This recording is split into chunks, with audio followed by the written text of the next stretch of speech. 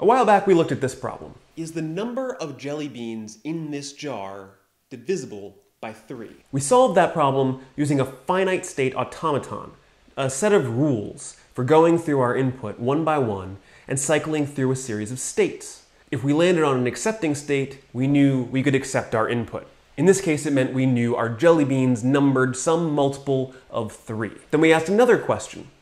Is our input an alternating series of red and green jelly beans? We wrote another FSA that solved that problem. Then we asked a third question. Is our input an equal number of red and green jelly beans in any order? The thing is, with just a handful of states, we can't actually remember how many red jelly beans we saw. You can always throw more red jelly beans at me than I can handle. And that's why, unlike the other problems we've been looking at, this one can't be solved by a finite state automaton. Today we're going to talk about what can solve that problem for us. Today we're going to transcend the finite. Today we're going to talk about pushdown automata.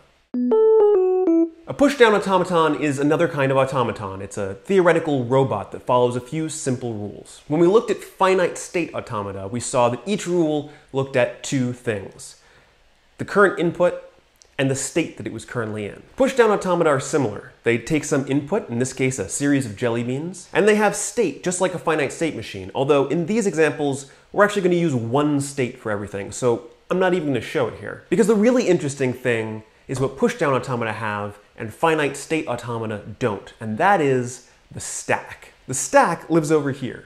The stack is a series of symbols. It starts empty, like this, but we can push values onto it, adding one to the top. And we can push another item onto it, adding one to the top. We can also pop something off of it to remove it. Now the stack can be as big as we need it to be. Unlike with a finite state machine, we have infinite possibilities for state here. But the rule is we can only interact with the top of the stack.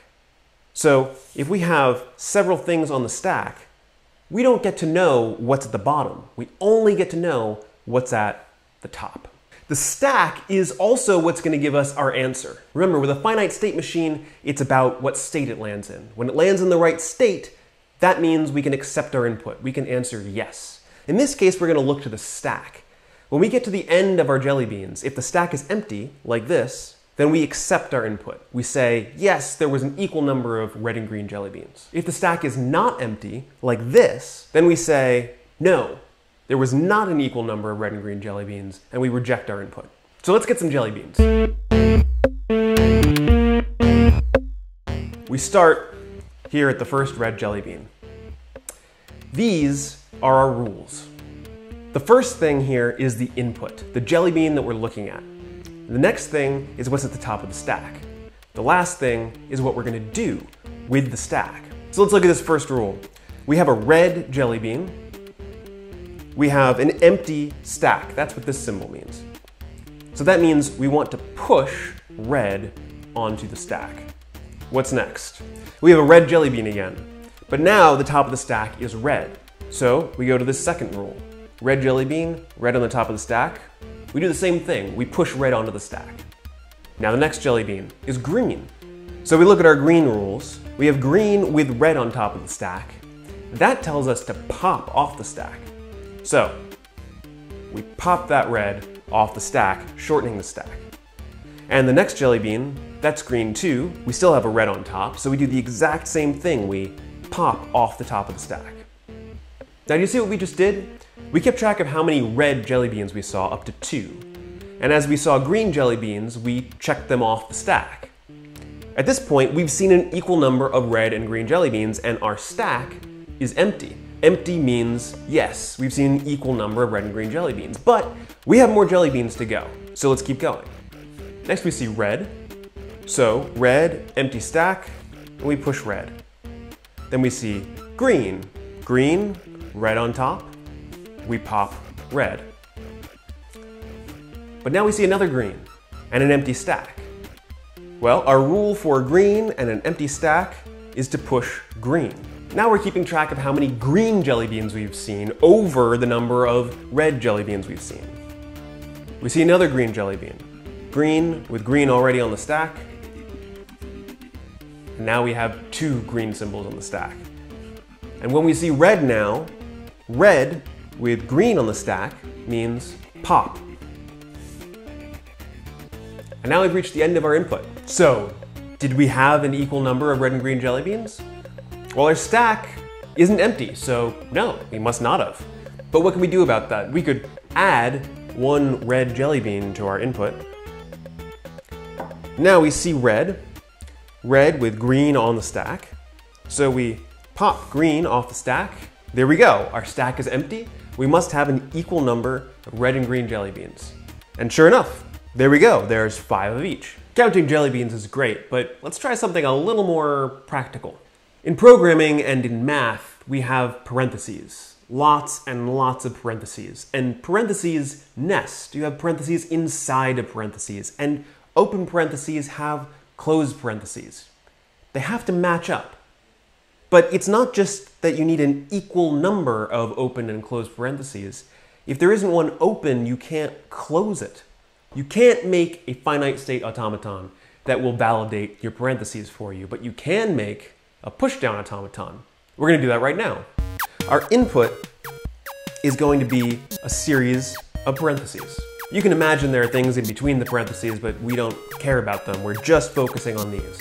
So the inputs we can see are open parentheses and closed parentheses.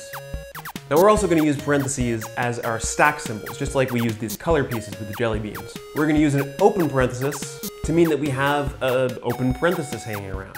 So when the stack is empty and we see an open paren, we're going to push an open paren onto the stack. When the stack already has an open paren, we're going to push an open paren onto the stack. So far this is just like red. The difference is we're never going to push closed parentheses onto the stack because we never are going to have more closed parentheses than open at any time.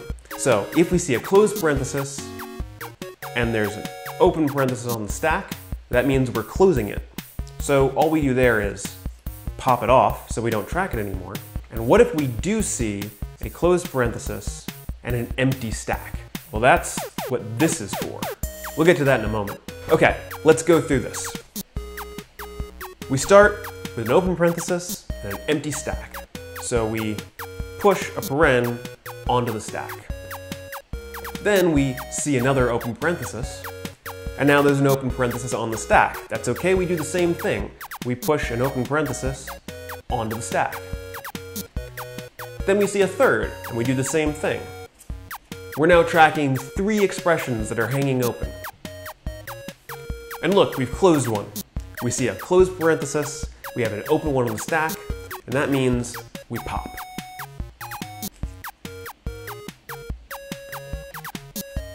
Then another open, then another close, and another close. We've reached the end of our input. Do we have balanced parentheses? Stack says no, the stack's not empty. There's still a symbol on top. So we reject our input. Now just like before, what if we changed our input? What if we added a closed parenthesis? Well, we look at that, we pop this off the stack, and now our stack is empty. So we can say, yes, these parentheses are balanced. Now, what if we had another closed parenthesis? Well, now the stack is empty, meaning everything's resolved, and we have a closed parenthesis. That doesn't make a lot of sense. We need to reject that. And our rule here says that if we see a closed parenthesis when the stack is empty, we push X onto the stack. What does that mean? We don't have the symbol X in our rules anywhere. Well, technically these aren't all the rules. Just imagine that there's a rule for every combination with X on the stack. But that rule always says, leave X on the stack. Don't touch the stack. What that means is, once X gets on the stack, there's no way out. There's no way to win. We can't empty the stack because there is no rule that takes X off the stack. That means that once we see too many closed parentheses, our input will never be valid. The parentheses can't be right. And look, there's nothing we can add to the end of this that makes it valid. The only way to make this valid is to go back to the beginning and add an open paren. But at this point, it's too late. There's nothing we'll see that would make us want to get rid of this X. Okay, one more. Let's make a pushdown automaton that tells us if our input contains, in any order, an equal number of red, green, and blue jelly beans.